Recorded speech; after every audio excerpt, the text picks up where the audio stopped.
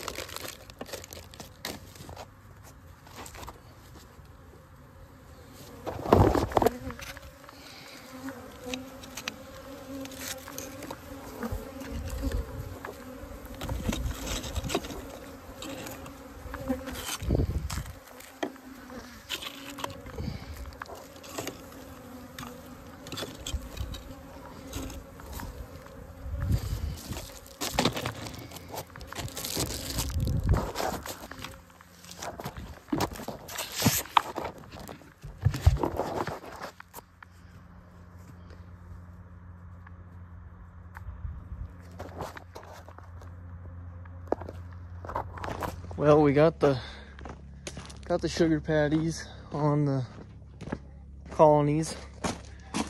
It's already 42 something degrees. The bees were buzzing pretty good, as you could see in the video.